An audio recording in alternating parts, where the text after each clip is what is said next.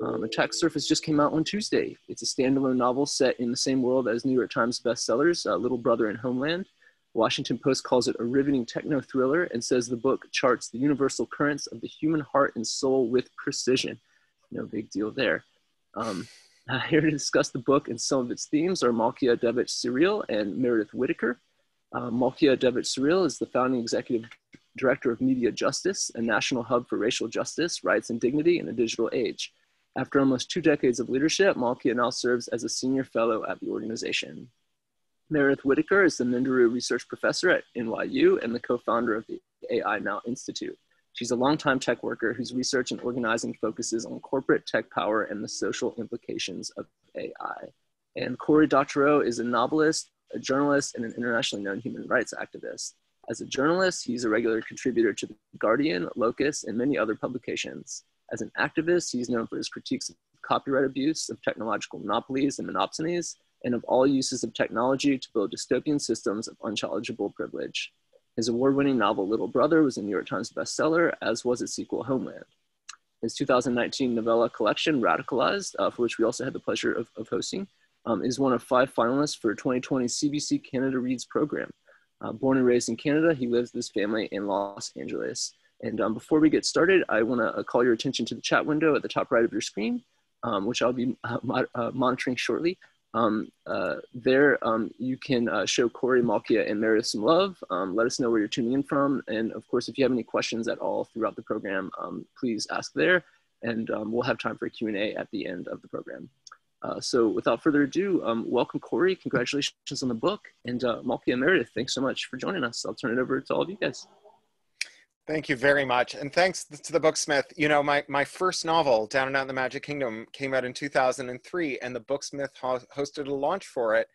And I don't know if they still do it, but in those days they used to do trading cards for the authors that did launches there. And so I still have my Booksmith trading card. It's very much a treasured memory of mine. So the order of service here tonight is I'm going to read a very brief passage from the novel, Attack Surface. And then I have some questions for our guests. They are really interesting folks who do important activist work that makes a difference in the world and that inspired the kinds of stuff that went into the book, Attack Surface. And they know a lot more about this stuff than I do. They're much more at the coalface than I am. And so I'm really looking forward to getting their points of view. And then we'll take your questions. So I'm going to read to you briefly now. This is a passage that describes the protagonist of the book, a woman named Masha Maximov, who is a surveillance contractor who's had a comeuppance. She's realized that her life's work is not something she's proud of. And she's come back home to America from the former Soviet Republic, where she's been helping crush democratic revolutions on behalf of dictators, and discovered that her friends who are active in racial justice struggles there are being targeted by the same cyber weapons that she was building overseas. She and her friend Tanisha have gone to buy new phones after their phones were compromised, and they've run into the hero of the first 2 books, Marcus Yallo, and his wife now, Ange Carvelli, and they are taking the train home back to the East Bay. They hit us on the way back across on BART. The train had pulled out of Embarcadero Station and into the tunnel, the new one, all shiny and well-lit, as befitted a defiant gesture against the terrorists who'd blown up the original. When it came to a stop and the conductor came on the intercom and crackled at an announcement about a brief delay. The belts of the Oakland PD officers who entered our car were hung with less lethals and networking gear, and each of them wore what looked a little like marksman's glasses, with black rectangles of electronics on each temple. They were recording everything. As they moved down the car, slowly panning their glasses across each person's face, I could hear something in their gear buzzing every time they got a lock and a successful recognition, and then they'd move on. People reacted with careful, controlled neutrality. All conversation ceased. We looked at one another, Tanisha and Marcus and Ange and I. They were getting closer. We were underground, underwater, in a train, in a tunnel. There was nowhere for us to go. If they were looking for us, they were going to get us. They locked on Marcus. A brief pause. Those shooter's glasses had a little display in them too, I saw. These guys were glass holes, wearing dysfunctional tactical versions of the even more dysfunctional and long abandoned Google Glass glasses. Try saying that 3 times fast. Then they alighted on Tanisha. The cop stiffened like he'd been shocked. We all saw it. He was young, white, brown-haired, a little chubby, a baby face. His partner was older, South Asian, white sidewall haircut and skinny. The 2 of them closed in on us. "Ma'am," white cop said to Tanisha, "can we see some ID?" Tanisha looked around the car. Everyone was watching us and trying not to let it show. A couple of people, young guys, had their phones out and were recording. That was gutsy and maybe stupid. I could see Marcus wanted to get his phone out, but he kept it in his pants. "Am I under arrest?" Like a bust card come to life. Marcus was pale now. I knew his story. My guess was that he was reliving a specific bad moment out of his past, and I had an idea of which one. "Not yet." Whitey was a comedian. His partner didn't like that. "Am I being detained?" That was the next bust card question. The one after that was, "Am I free to go?" which would be hilarious, given where we were. "We'd like to check your ID, ma'am. You're legally required to identify yourself." The older guy was trying to keep everything cool. He could feel those cell phone cameras drilling into his back. "I think you're supposed to show him ID," Ange said. The older cop gave her a tight smile. Tanisha slowly reached inside her jacket. They both tensed up, and so we tensed up, and so everyone who was watching tensed up too, and drew out her wallet with 2 fingers, opened it, and brought out a California non-driver ID.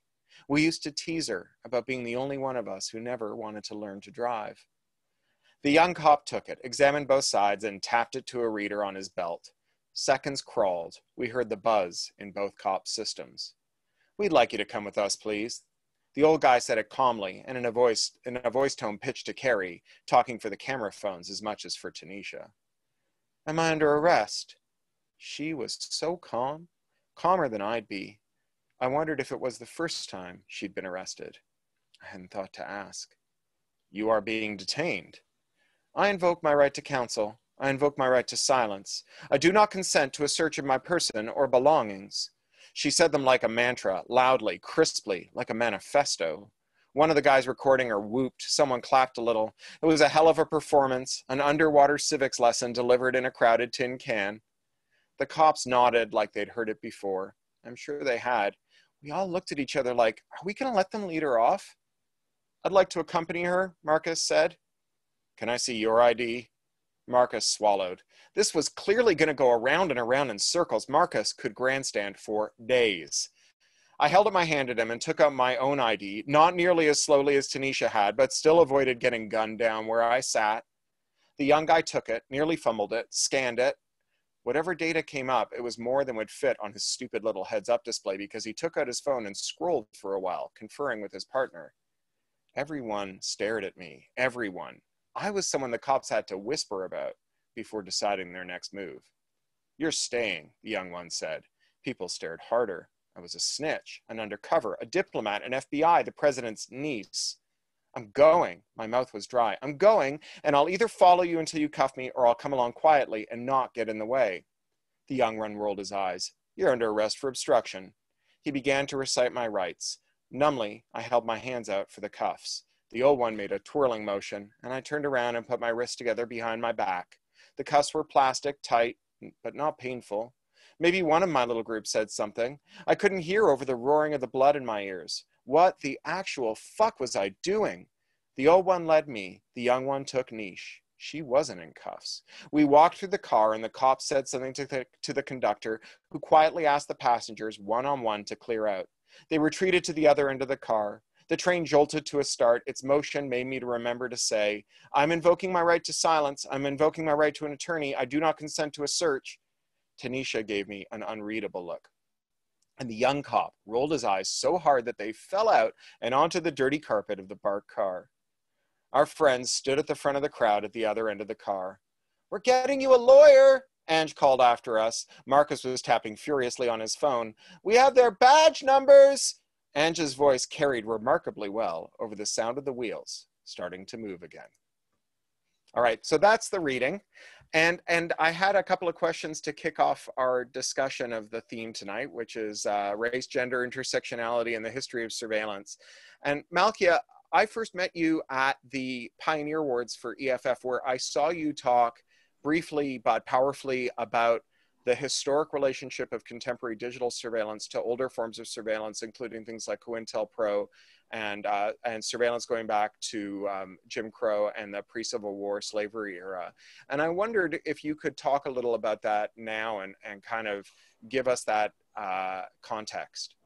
Okay, well, thank you, first of all. It's good to be here with you all. And, you know, I've spent the last 4 years first taking care of my wife, who then passed away in 2018, and then caring for some other friends. And during that time, you know, that when my wife was diagnosed with cancer, it was 2016, and she was diagnosed but maybe 2 weeks after Donald Trump had won the presidency. So this entire 4 years has really been, you know, I've watched kind of like the actions of the president also reflect in my own life, right? The level of deadliness, the level of trauma, the level of pain.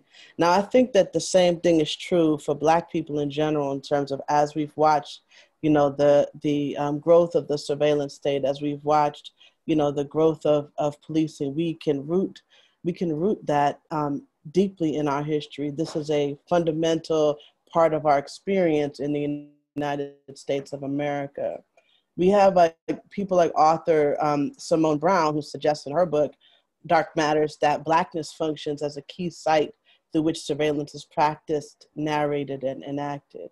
And you know, and what I take from that is this idea that racial capitalism is mediated by surveillance technologies and policies. We have, you know, we can go all the way back, right? Lantern laws in the 18th century in New York City. And I have to apologize. I have 2 kittens that will not be contained in any room, so you will experience them. Trust and believe that. But you know, lantern laws that that demanded that Black and mixed race, indigenous, and enslaved people carry candle lanterns with them as they walked around the city after sunset, if they were not in the company of a white person. You know, any white person was deputized to stop Black people, and if they didn't have a candle lit. And that's not just true in New York City, right? Those were laws that were true across the country during slavery. You know, a Black person had to be accompanied by a white person or given permission by a white person to move about. This is a function, you know, surveillance has always functioned to separate one from the other, the citizen from the slave, and define national borders. I mean, that has been the purpose of surveillance from its start. And these technologies that we're dealing with today, they have their roots in the slave past, in the lantern laws. And we understand that, like, you know, I mean, even branding, you know, all of the laws from the Black codes, you know, after Reconstruction, all the way through segregation, all of these rules, which we don't think about as surveillance rules, as surveillance policies, but they are rules to monitor and watch Black people as they move through the world and control how we move through the world. You know, the FBI, you know, has a long history of exercising those rules, you know, from monitoring civil rights and Black liberation leaders like Fannie Lou Hamer, Ella Baker, Martin Luther King Jr., or Black Muslim leaders like Malcolm X, and immigrant leaders like Marcus Garvey. We understand that you can be any type of Black person, you're gonna get monitored, you know? And this repression of Black descent, you know, whether we're talking about, you know, the way my mother was surveilled by the counterintelligence program of the FBI, otherwise known as COINTELPRO, her comrades in the Black Panther Party, you know, this covert government program was started in 1956, I believe, to monitor and disrupt the activities of the Communist Party, right, in the United States. It interfered with the labor movement. It interfered with the movement for civil rights and Black power. But its focus, in large measure, very quickly became Black descent. You know, its activities were often illegal. They expanded in the 1960s to focus heavily on Black activists and the civil rights and Black power movements. And this is kind of the, when we talk about Black extremism, when we talk about how today the FBI has a designation of racial identity extremists, or racially motivated identity extremists. I don't remember how they changed it, but they kicked it off with Black identity extremism, right? That's that's what they launched in 2018, that designation. By 2019, they had made a switch to call it racially motivated, extremism. This is part of that long history. This program is part of it emerges out of the COINTELPRO history. The counterintelligence program, did things like set people up to be in conflicts with the police. It did things like put a snitch jacket, as they would call it, on somebody, to make people believe that they had told the police something they hadn't. In fact, it got so bad that, they made, I won't name names, but, they definitely created conflict between my mom and another member of the Black Panther Party, to the point where a hit was put out on her life. 20 years later, when that person got their Freedom of Information Act papers and they saw that this was an FBI invention, that it was a fiction created by the FBI, there had to be a healing, and a coming together. But this is what has happened. Black Panthers and Black civil rights leaders, had no idea that the state could be so vicious, had no idea that the state would be so intent in terms of its surveillance practices. But we learned, and we as their children learned as well. 2 weeks before my mother died in 2005 from sickle cell anemia, the FBI came, and literally broke our door, trying to get my mother trying to deliver a subpoena to my mother to testify in a court case. My mother couldn't walk. My mother was in hospice. This is the experience that we have with the FBI and with those who are charged with enforcing surveillance. So we understand that today, as we've emerged into this technological, this high tech space, as we have drones overhead, as we have cell site interceptors monitoring us at protests or being used to track undocumented people. As we have facial recognition technology, we know half of the nation is already in a facial recognition database. We have all this data mining. We know that, Facebook and Twitter, but especially Facebook, are being used to target Black voters, with disinformation, to foment white supremacy. All this technology is built on top of a racist surveillance state, and it is used to enforce that racism and define those lines of white supremacy. So that is the history, and that is how the history brings us to where we are today.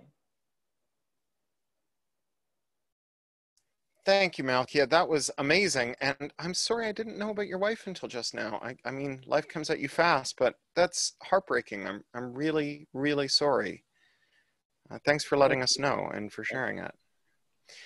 Meredith, I've known you through many different phases of your activist career, and you've been so effective in so many of them. But the one that I wanted to talk to you about, at least for openers tonight, was the work you did with the tech worker uprising, which ultimately led to tens of thousands of Googlers walking out of Google, but also I think spawned the Tech Won't Build It movement and tech solidarity, and the workers at other tech companies who refused to work on facial recognition or ICE surveillance or other parts of repressive surveillance uses of technology. And I wondered if you could talk about, again, the history of how that came about and where that momentum has taken us, and what parts of it you feel are exciting and what parts of it you feel have not lived up to their promise. And I know that's not your area of focus now, so I appreciate that you might be slightly away from the coalface, but you certainly know more about that stuff than I do. So I'd love to get your 2 cents on it. Thank you so much, Cory, for having me. And Malkia, that was just fabulous, and thank you for that framing. I want to start by just, you know, making it clear that the fact that you sort of know about me, and I was even in a position to be part of a kind of a public face of this, is part of my privilege. There were so many people who were doing work but weren't safe for, you know, they were on visas or they were supporting their family or other reasons that kind of coming out in front wasn't possible. So I just want to give a big shout out to all of the people who were doing as much work as I was, and who were, you know, certainly leaders in these efforts. It's hard to tell those stories, but I want to send my respect there. And I want to start by kind of picking up actually on the sort of, you know, the comment that Malkia made around, you know, we have drones, you know, surveilling protesters. We have, you know, tracking and surveillance and monitoring of immigrant communities at the border and in the U.S., et cetera. We have these sort of technologically mediated forms of, you know, of the, you know, kind of the carceral state. And my, you know, and kind of my story intersects there around the organizing I did at Google and beyond, because I was, you know, before then I was kind of a public voice, right? I spoke out critically around technologies. I was part of kind of like a critical industrial complex, if you will, that like spoke pretty, you know, I was often very opposed to the company party line. I often took views that were, you know, that were controversial in the company, but I was, you know, I was celebrated for that work, right? So it seemed, you know, it seemed pretty cool, right? I could do all of this research. I could be out on stage saying like, I think Google is wrong, right? And that was fine.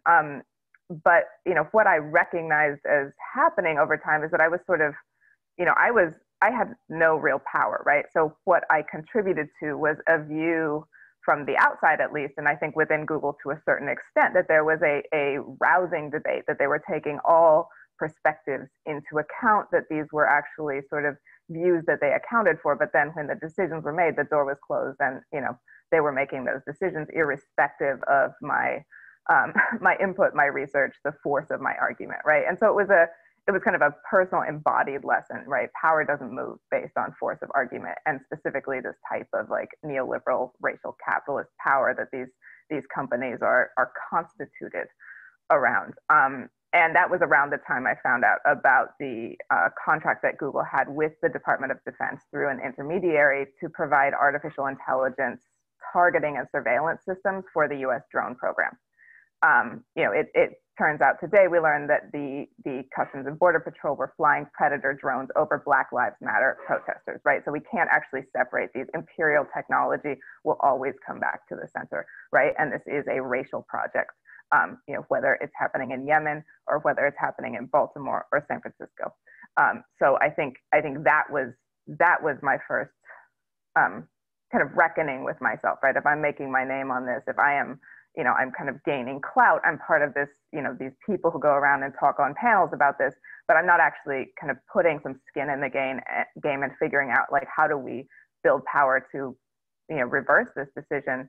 I'm not, you know, I'm not clear what I'm actually doing. I think I'm, you know, I'm actually contributing to the problem by providing the facade of, you know, a sufficient solution without actually grappling with that. So that was around the time that I started taking organizing seriously and realizing that we weren't going to be able to push back on these decisions. We weren't going to be able to push back on this sort of increasing wedding of these massive companies with extraordinary power, in some cases that extends beyond the power of, you know, individual nation states, and you know, the US empire that was sort of spiraling into kind of, you know, racist authoritarianism. And that is something, you know, it terrifies me today. It terrified me then. So we started organizing, and it was an experiment, right? Like, can we use these techniques to push back against this decision? And that, you know, that catalyzed a whole number of things, including, I think, a kind of place where a lot of people who were feeling increasingly uncomfortable about the role of tech could put their energies. And I think, you know, what I want to connect here is that, you know, we had the Google walkout, and that was focused a lot on racism and misogyny within the cultures of these companies, and particularly the racialized line between contract workers who were paid, you know, they're not paid well, they don't have job security, they don't have health insurance, and full-time workers, which is, you know, like it's extremely clear if you look at those demographics exactly what's happening there. Those racialized lines and the sort of racist and imperialist purposes to which the technologies that Google was building were put. So it's really, it's a question of who has power, who's making these determinations, who's benefiting from these technologies, because there are beneficiaries from, racial regimes, and who is paying the cost, who gets to use these technologies, who are they used on. So we've organized across a number of axes for a long time. And I think part of what happened is now we have sort of a common sense toolbox, right? Workers walk out, there's a sort of, there is a responsibility that a lot of folks are beginning to feel around their role in these infrastructures. And I want to say this is, you're looking at organizing that is also happening, outside of these companies. It's very deeply wedded. I would see like the campaigns that Media Justice ran around facial recognition bans that were extraordinarily successful, that sort of tied in with some of the consciousness raising at these companies. The No Tech for ICE campaign that Mi Gente and other immigrant rights groups have been pushing for a long time, that are sort of linked up with workers. And, in that case, I think it's actually, a lot of the leadership is coming from outside the companies, but then people who have, particular expertise on a given system or what have you are contributing as well. So, my vision is not, tech workers who can demand more food in the micro kitchen, right? My vision is for something where you have social movements that are actually leading, recognizing that these technologies, knowledge about these technologies don't exist in one room or another. You need to understand, the lived experience first, and then sort of recognize, okay, how do we respond to that with respect in an ethical way, and make changes, including refusing to build this technology, including refusing to work for these companies, including striking, including what have you. So I'll stop there. That was fantastic, Meredith. I have to say the Out of Control Kitten makes such an amazing counterpoint to the really heavy stuff. I think we need it for all of these. It's the bathotic, bathos, like the two different moods juxtaposed. We need more of that in these heavy discussions. So Attack Surface is a novel about a techie having a moral reckoning. And one of the things that I have always believed, maybe naively, is this idea that the thing that makes people fall in love with technology, especially the kinds of technologists who came out of an era before there was a big industry. My dad, when he became a programmer, became someone who helped predict the weather, and then became a computer science teacher, right? Those were the glamorous careers of people who did applied mathematics, right? Which is what we used to call computer science. And the people who got there didn't get there because they were thinking about becoming rich. They got there because they took a computer and they expressed what they wanted it to do very crisply, and the computer did it perfectly. And then they found a network, and they found people who could articulate things that had been inchoate inside themselves. They found communities, they found ways to network across worlds, both figuratively and literally. And that self-determination and that power to form communities is so intoxicating. And then I look and I see that their bosses want them to build stuff to take that away from other people. And I have to think that if there's a case to be made to technologists who, as you say, if they don't build it, sometimes it won't happen, right? In some domains, tech talent is in such short supply that like Oppenheimer, if Oppenheimer had said, no, I'm not building the bomb, they could have found other nuclear physicists and they could have found other managers. But they were really short on nuclear physicists who are great managers, right? We might not have had a bomb, or at least not the bomb we got and not when we got it, if Oppenheimer had decided that the time to start quoting the Bhagavad Gita and thinking about his regrets was before he detonated the first bomb. And Attack Surface tries to talk to those people. And I guess my question for both of you, we've talked about the role of people who are seeking to push back against technological power, but is there anything at all we want from the companies or the people who work there, apart from them to be broken up, made smaller, made less powerful?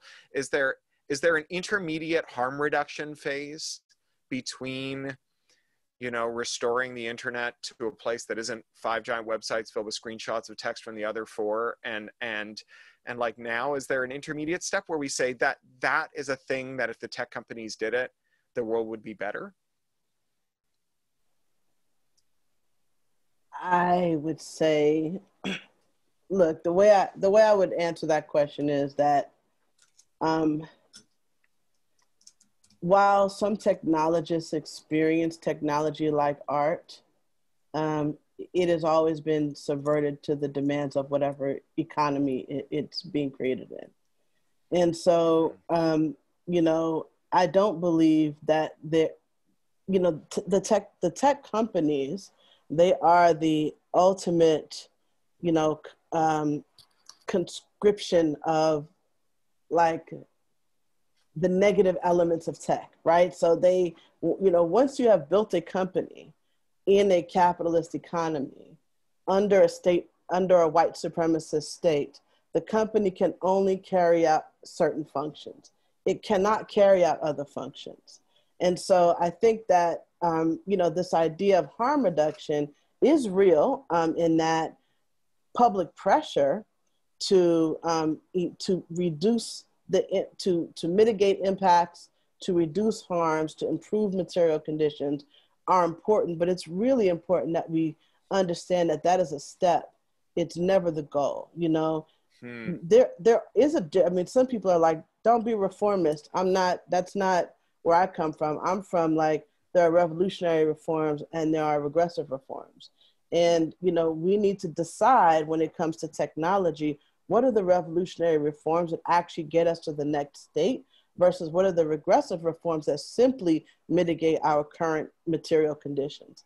And I think that's, you know, that's why it's so important to break those companies up, not because we want them to function when they're smaller, but because it actually, if you're a person like me who believes in 21st century socialism, who believes in Black liberation, who believes in, you know, the rights of all people to migrate and all, you know, these kinds of belief systems, then what you end up wanting is not just smaller companies.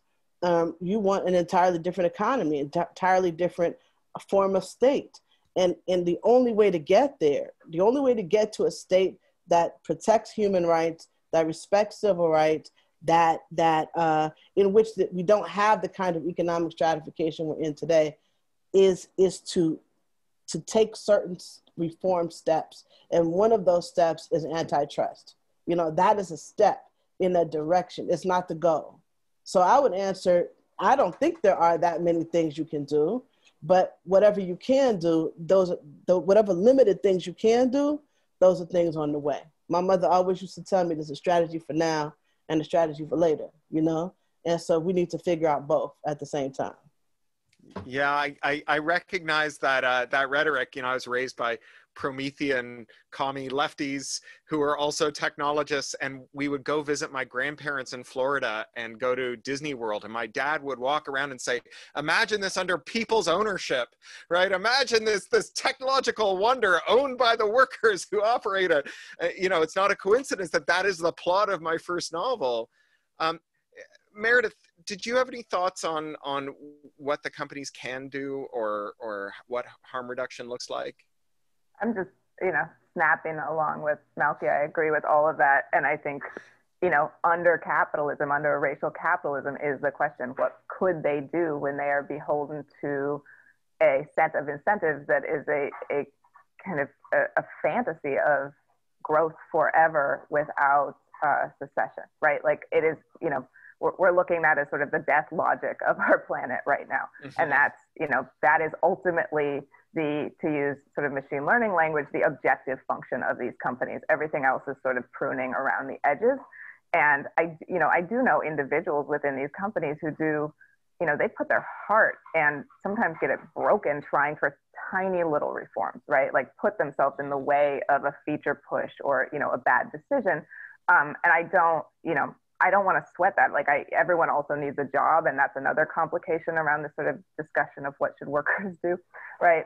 But I do think, you know, I would agree with everything Malkia said, and maybe I'll add some just some things I think about, particularly around the antitrust solution, because I think oftentimes when we see antitrust proposed, it's not, you know, it's by people who are expert in antitrust, not expert in building large-scale infrastructure, right? And what I worry about is that the constitutive logic of these systems is a sort of view from above. It's gather as much data that is as fungible as possible on infrastructure that is interoperable as possible, right? So cutting that up does not perturb that logic, right? And so I think, you know, I've used the metaphor of like cutting up a starfish, right? So exactly how are we dividing, you know, how are we redistributing power, I think is the question, not simply how are we carving out the bookstore from the, you know, whatever the logistics arm from, et cetera, because I think we're running into kind of a Baby Bell's paradox with that. So I agree with all of that. And I think also I want to be really careful that we're not looking at like reformist antitrust right. and actually, you know, we're looking at power. How do we redistribute this power? And one thing I would say is we also need a lot more whistleblowers right now. Like we have so little information on where this tech is actually used and by whom, specifically around the like reselling of AI models, the reselling of infrastructure and other things.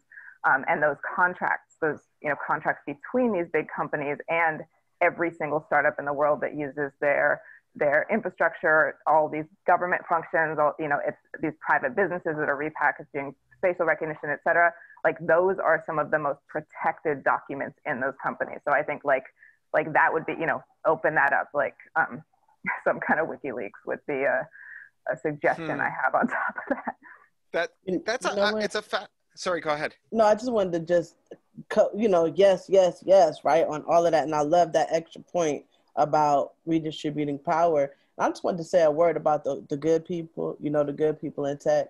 It's kind of like the good white people, you know, it's like they're out there for sure, but the function of white supremacy doesn't change just because they're good, you know.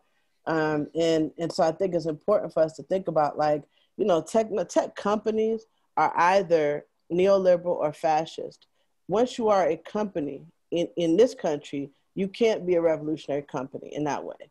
There's other forms that you can take. You can take the co-op, you can take there's other forms there's other economic forms you can take to move towards radicalism. But if you're a company in the traditional American sense of that, then you are either neoliberal or you're fascist. And the neoliberal, I have to say, to me, is sometimes even more dangerous than the fascist, because the fascist is obvious, whereas the neoliberal is not, you know. And we got a lot of good people in these neoliberal companies. Facebook is a neoliberal company, for example, where it carries out one agenda, but it's people that are there. They might be progressive on a domestic level in some ways. You know, they believe in same-sex marriage, or they believe in, you know, whatever. But at the same time, what they actually carry out in their activities supports actual fascism. So this is the struggle I think we also have to be in. I'm on board with that. Meredith, I want to talk a little about antitrust and breakups, because this is an area I've been really digging into. It's most of my work these days at EFF is on antitrust and breakups and what's happening in Europe right now and what's happening here. And I do think that there's like one power dynamic that's underexplored here, which is the extent to which when industries get consolidated, they find class solidarity, right? If, you know, people look at the tech leaders sitting around the table with Trump in 2016 at the top of Trump Tower, and they're appalled that they're meeting with Trump, which is appalling enough, but equally appalling is that they fit around one table. And when you all fit around one table, it means two things. One is that your companies have excess rents, right, that you can extract and then mobilize, not just as dividends to shareholders, but also for carrying out political projects. And when there's only 6 of you, you can figure out what you need to do, right? You can come to an agreement about what you want. And so my feeling is that nerfing the tech companies, shattering the tech companies, will deprive them of the consensus, right? That it'll just make it harder for them to not stab each other in the back. It's not that they'll be our friends, it's that they'll be each other's enemies, right?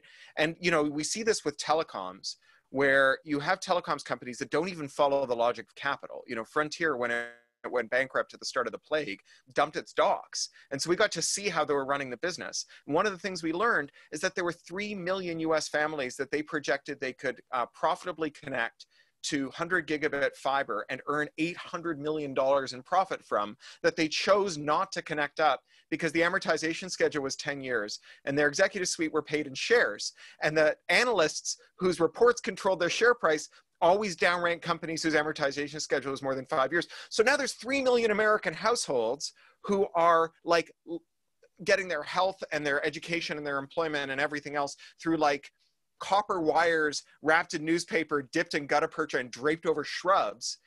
And the shareholders of this company didn't get $800 million, right? Like you know, talk about a toxic mix. And so, you know, I'm not a believer that markets solve all our problems, but like, it seems to me that a more functional market would have delivered a better, like one where Frontier actually had to compete, would have delivered a better outcome to those 3 million households and even to its shareholders. Yeah, I want to caveat this very strongly. I'm not an antitrust expert, so I would look to like Sanjukta Paul and Marshall Steinbaum and others who, you know, think on the left about this really deeply. I do, you know, I do think there is a lot of the way in which these companies have sort of created and captured markets is not always obvious, right? Like I think about the work that I did around net neutrality like 1,000 years ago.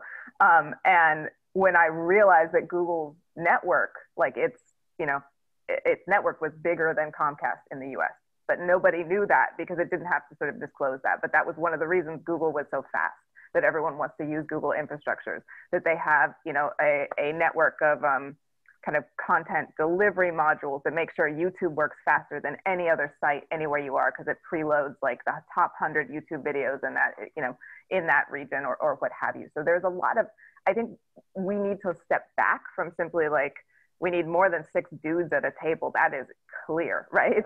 In any constellation of power. And where Cheryl, you're talking about 6 dudes and Cheryl. And Cheryl, yeah, and like one girl boss, whatever. Like they're all patriarchs, right?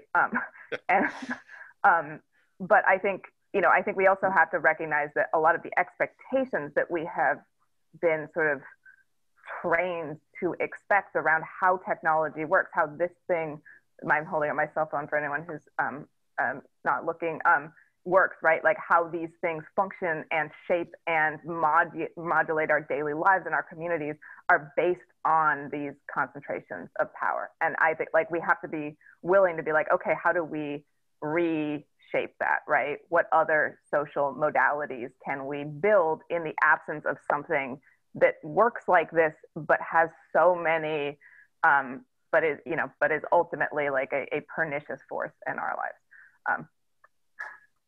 Yeah, so I don't know if we have any questions yet. They haven't migrated into our box, but I will keep asking questions until they show up there. Audience members, if you have questions, the interface that you're using, which is not the interface that we're using an exotic piece of software that most people don't get to use called Zoom, that only the people backstage get to see. You're using something far more quotidian. But if you want to add your questions there, I want to ask as a last question before we get audience questions here, what is the role of anti-surveillance in justice struggles?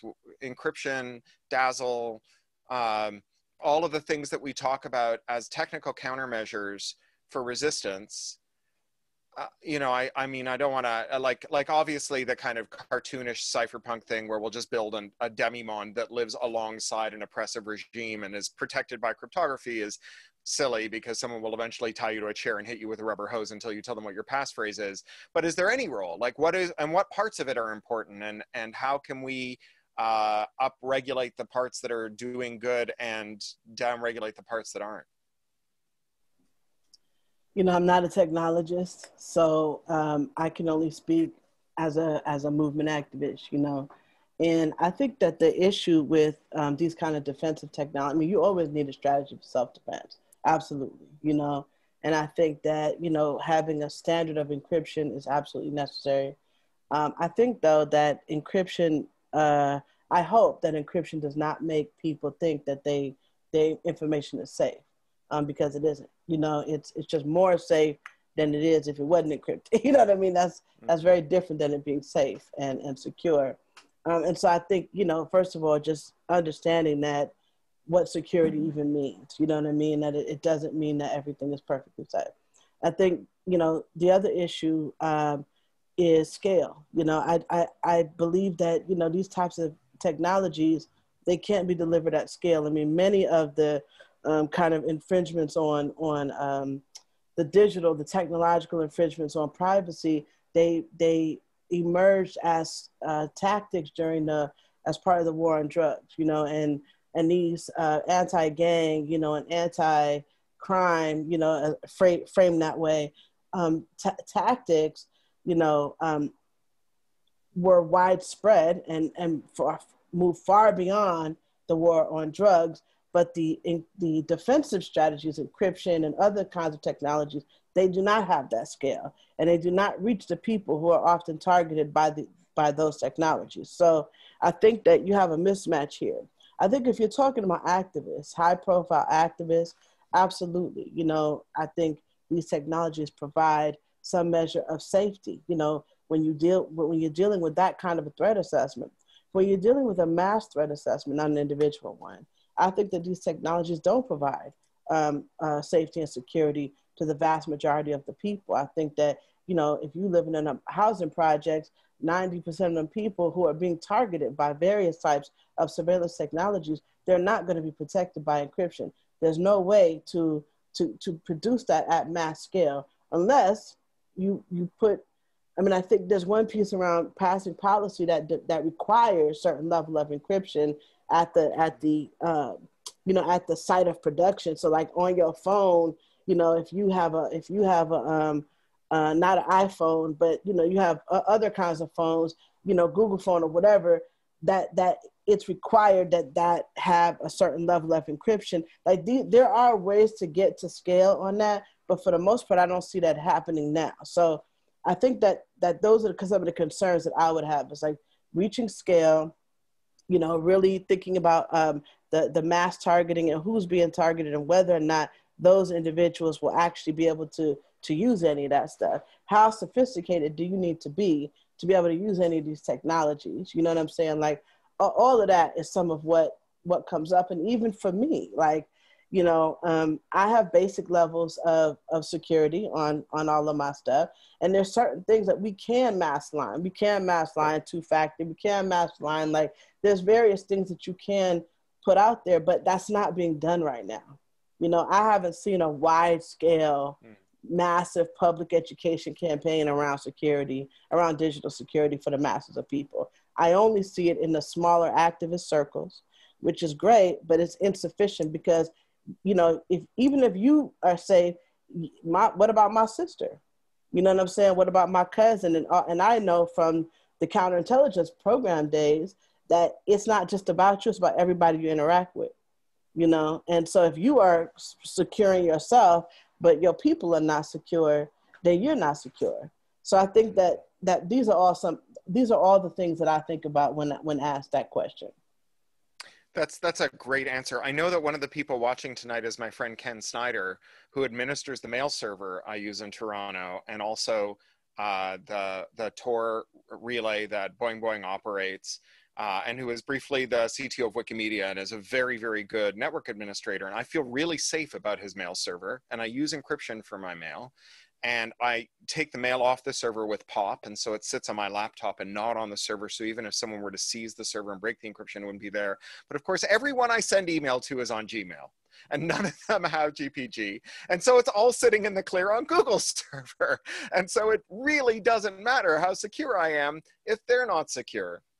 Meredith, you founded a nonprofit that I advise called Simply Secure that is trying to do some of this work. And I thought you might have some good thoughts on this as well. Yeah, I think the only thing I would add there is that a lot of the encryption conversation that I've been part of with crowds of technologists sort of, again, focuses on the sort of individual agency, right? That, you know, people, you know, not only should, but like if they don't, there's, you know, a problem, you know, take into their own hands the security and privacy of their communications. And I think, you know, Malkia and you, Cory, just kind of deconstructed a very good reason why that isn't really possible, you know, in a lot of cases. I think another one is that in so many cases, and increasingly, I see we are not the users of this technology, we're the subjects. Right. So if you are in, you know, across the street from me, there is a large housing complex, right? And there are huge NYPD vans with like, you know, basically Klieg lights and, you know, surveillance cameras on 24/7 on that courtyard. That's not something, you know, encryption is not going to solve that, right? We walk by sensors every day. You know, I'm being assessed and modeled and predicted against based on huge amounts of aggregate data, collected by other people. It doesn't matter if I have contributed my data, right? They're going to see, whatever data inputs I give them, however scanty, they're going to be able to make an assessment about me that may or may not be true, but the truth of that doesn't ease its implications for me. And again, all of that is racialized. All of that is sort of policing that racialized boundary in a way that is sort of, kind of naturalizing it, and I think making it kind of entrenching these logics across our institutions and the technologies they use. We have an audience question from either Wouter Lagerwiel or Wiej or Wouter Lagerwiej, who wants to know if there is an intermediate step or an incremental step that we could take in respect of the current tech monopolies that would improve the situation, even if we didn't, even if that wasn't the complete solution, or do we just have to dismantle them? I have an answer for this, but I want to know your guys' answers. I mean, there's always intermediate steps, like there's never an option to go from 0 to 60. That doesn't happen. So what happens in between 0 and 60 are things like grassroots activism to pass policies that restrain, some of these companies, to ban some of their behavior, you know what I mean? Once technology is produced, you can't eliminate it. It's there, it's in the world, but you can ban its use, and so banning the use of various technologies. In the case of a company like Facebook, constant exposés, constant whistleblowing, constantly, because part of their function is they function in secret. The things they do work best when nobody knows about them. And so, FOIA requests and, all kinds of public hearings, but also, and then there's the direct corporate accountability strategy, where since 2014, we've been pressuring Facebook to do a variety of things. We pressured them to develop a strategy to remove white supremacists from their site, and they had begun to do so. But these are ongoing fights. All of the people out here fighting. And Media Justice is one of those organizations around voter suppression on that the company is responsible for. Or I could go on and on and on, right? But the point is that there are corporate accountability campaigns but each one of the strategies I've just dictated, they will, their job is to restrain, constrain. They can't actually change the dynamics.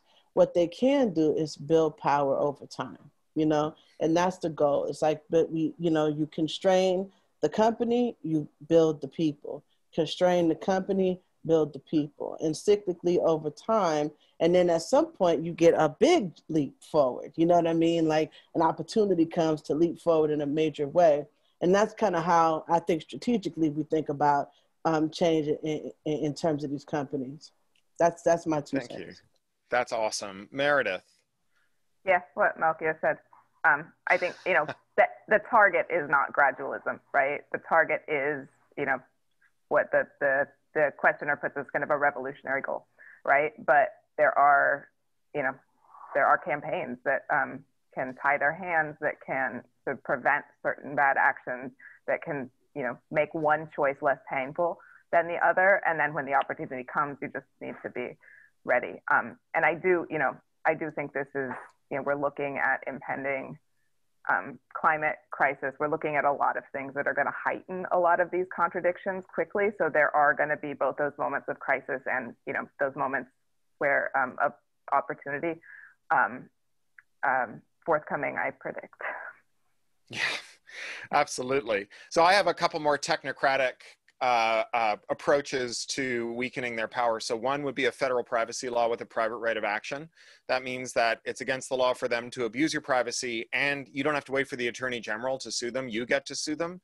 And if you combine that with statutory damages where you don't have to show harm, it's just enough that they've violated your privacy, and you get a payday, and you get a loser pays regime where if you win, you get back your legal fees, then you have a recipe for a world in which the bigger a company is and the deeper its pockets there are, the more 1-800-lawyer, no-win, no-fee bar lawyer types there are who are just like, yeah, I will fund a lawsuit against Facebook for the next 10 years because when I get my payday in the loser pays regime, that's going to like put my kids through college. Like, why wouldn't I sue them for 10 years? The longer the lawsuit goes on, the better for me. They can't outspend me because I can always find investors because they know Facebook's good for it.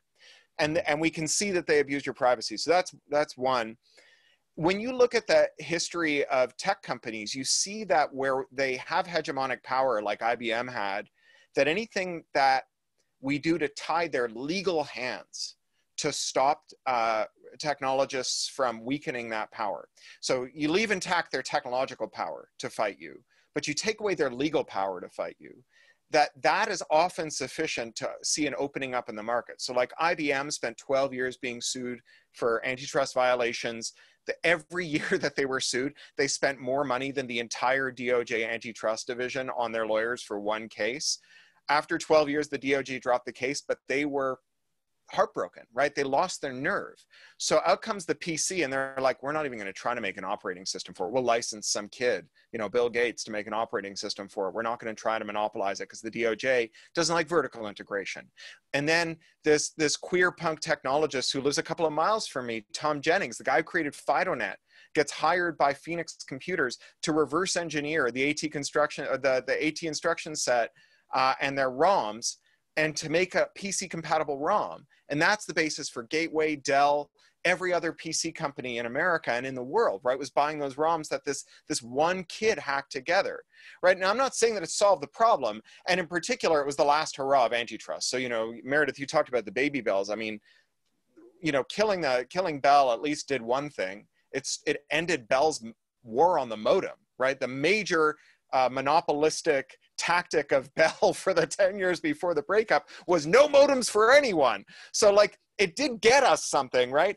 But there was also, followed by 10 years in which the DOJ were like, oh, you want to buy all those companies we broke you into? That's fine with us. And, like Voldemort sitting on the back of that guy's head and slowly reaccumulating his power. 10 years later, they were back. But I think that if we got a muscular right to interoperate, right, an interoperator's defense that says, notwithstanding any law, patents or copyright or trade secrecy or non-compete or whatever, notwithstanding any law, it is always lawful to make a new service or product that it plugs into an existing one in order to repair it, add accessibility, add privacy, make it work better for a bona fide user, that we get that, and that there are a lot of things that co-ops and firms and individuals will do that will weaken their hegemony and open space in policy for more radical change. And that takes us to the hour. Folks, it has been great. I see Lisa Yo has a question in here. I am going to not answer it, although it's an excellent question. And instead, I'm going to close by saying that there are 5 more of these nights. If you go to attacksurface.com, you'll find them. We touch on many themes similar to this one. In particular, I think it'll be interesting to tune into the one with Chris Brown and Bruce Sterling about cyberpunk and post-cyberpunk. And each one of those you have to buy a ticket for, and it comes with a book. If you don't need the book, I have assembled a list of libraries, schools, halfway houses, prisons, classrooms that would like donated copies. And you just put their address in instead of your address, and they'll send that copy to them. And if you just like go to craphound.com, it's like the 3rd post in there. Or it's an easy search as well. Anyway, Malkia, Meredith, I'm so proud and honored that I got you two on the line for an hour tonight. What a treat. I feel edified and energized and just excited as heck that you were here tonight. Thank you so much. Thank you. Thank you. It was lovely to be here with you both. Yes, thank you. Thank you, Evan. My pleasure. This was wonderful. You all are brilliant, and I feel 10 times smarter than I was before this discussion. So thank you all for that. And to all of you who are tuned in, thanks for being here with us.